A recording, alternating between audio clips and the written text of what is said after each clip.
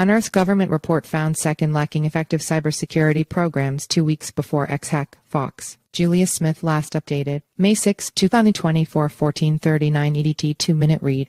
The United States Securities and Exchange Commission Second received a report from the Office of Inspector General OIG alleging that its cybersecurity program was lacking just 2 weeks before the Commission's X account was hacked on January 9, according to Fox Business reporter Eleanor Terrett. Second received OIG report 2 weeks before X hack.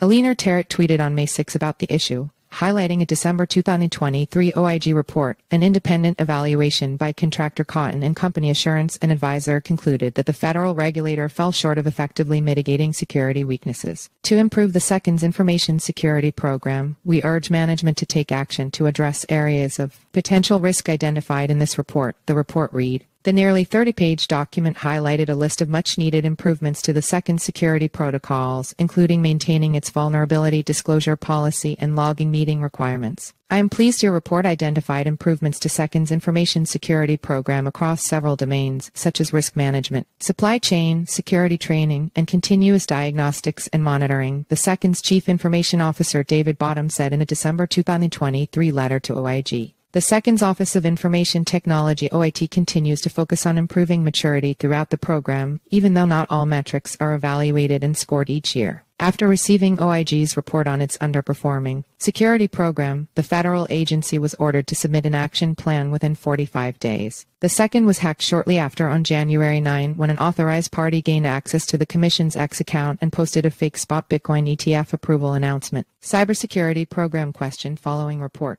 According to CoinDesk, the hack resulted in $90 million in liquidations, prompting market manipulation concerns. Deeply concerned with this alleged hack of the Second's Twitter account, Congresswoman Ann Wagner stated, "This is clear market manipulation that impacted millions of investors. I plan to get more answers from Chair Gensler on this incident." The federal agency was later found to have not enabled two-factor authentication, allowing an unknown party to access the Commission accounts via SIM swapping attack. Access to the phone number occurred via the telecom carrier, not via Second systems, the Second said in a statement shortly following the hack. Second staff have not identified any evidence that the unauthorized party gained access to Second systems, data, devices, or other social media accounts. Despite its obvious vulnerabilities, it is unclear if or when the Federal Commission will face reprimand for the incident. Follow us on Google News.